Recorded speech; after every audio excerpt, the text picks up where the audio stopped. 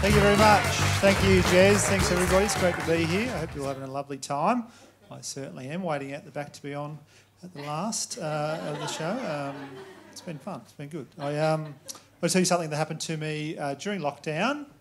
Now, I've never witnessed this before, but I was at my local Coles, as most of us were through lockdown, because we could go there, spending sort of 6-7 hours a day at my local Coles, and I witnessed someone shoplift for the first time ever. Never seen that before in my life. I estimate he was about 14 years old, this boy. He shoplifted. He wasn't shoplifting like standard things like chocky bars or cans of Coke like I was. Right? I witnessed a 14-year-old boy put a meat tray down his pants. Pretty brazen, isn't it? Just a full barbecue pack, a few sausage, a few chops, a few little steakettes, just all down the front of his pants. I saw him do it and I thought, that's hilarious. There's no one else here. It's late at night. I'll have a bit of fun here. I just went, hey, mate, you don't need to put your shopping down your pants. There's red baskets out the front, right? Bit of fun. He swings around really aggressive and goes, fuck off.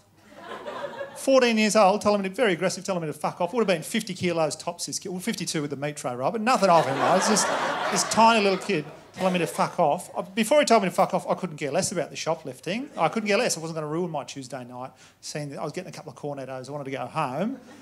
After he told me to fuck off, I thought, I want to kill this kid. I want this kid dead. I want him dead tonight. I want him dead now, right? That's it. I'm going to jam a cornetto right down his throat. I want him dead now. I said, I'm going to get security, mate. And he goes, don't get security. If you do, I'll knock you out. I said, you're not even knocking a hole in the plastic on the meat tray, champ. You're not knocking me out at all. So I go to take off to get security, and before I've even turned, security are on me. The main security guard and the boss, they've obviously seen him on CCTV. They've come and they get around him, right? And the big security boss is like, Jared, knows his name. It's not his first rodeo, Jared, right? Jared, put the meat tray back. And he goes, what meat tray? He clearly has a massive protruding meat tray. Looks like a boogie board down his pants, right? What meat tray? And he's like, the one down your pants, mate. Just put it back and we won't call the cops. As soon as the cops are mentioned, down go the shoulders on Jared. He slunks right in. He just pulls the meat tray out. The meat's kind of scooched up one end. He levels it out like a gentleman and then pops it back into the fridge. Then just skulks out of the store, right? And they didn't press any charges or anything. They let him go. And I just stood there, big round of applause. I thought that was fucking great. Great to witness. Thanks for everybody involved.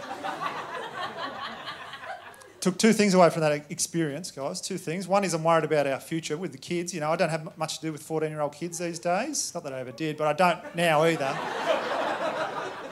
But I'm worried about our future. Are they all little meat-stealing cockheads? Like, that's frustrating for our future. That's worrying. Second thing I took away from that experience was a half-price meat tray, which was quite nice. It's quite nice, isn't it? Bargain. I got told some disturbing news by my little nephew during lockdown. I'm sorry to break this to you on a lovely Sunday night here, but my nephew told his town, he goes to school in Canberra, he told me the great schoolyard game of Stacks On has been barred because of COVID. We can't play Stacks On in the school oval anymore. If you don't remember, Stacks On was also known as Pile Up or Stacks on the Mill. Great schoolyard game where you'd spot someone in the school oval, remember that? And you'd say, right, Stacks on that person. Remember that? And 10 to 15 people of different ages and sizes would run to that person, drag them to the ground against their will, and then just stack up on top of them, basically. It's in the name, Stacks On. It's been barred. It's quite disappointing when I heard it's been barred because I think Stacks On teaches kids valuable lessons in life. Doesn't like what suffocation feels like, what a broken arm feels like, who your friends aren't. For example, like Stacks On, it made me the man I am today, I can safely say that. So, very anxious man, always on my toes. Don't sleep that well, but... It's all right for my nephew, though, because we're a Stacks On family. We do Stacks On at family events. So we have a barbecue or something. My dad will call Stacks On a certain family member. We all get involved. It's pretty cool. Nan hates it, obviously. She doesn't like it that much. But, it's always Stacks On Nan, to be honest. She struggles to get away.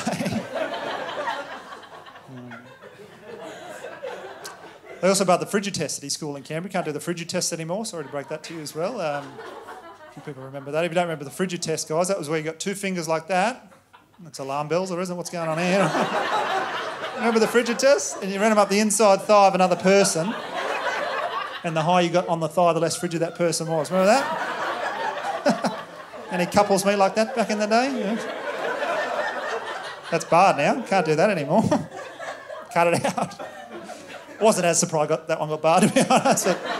Got to wonder how that got through the board of directors in the first place, don't you, the old Frigid test? Cut it out, guys, I'm watching. Nan hates that too, probably should point that out. She's pretty freak. No, she's all right. She had 6 kids. She's fine.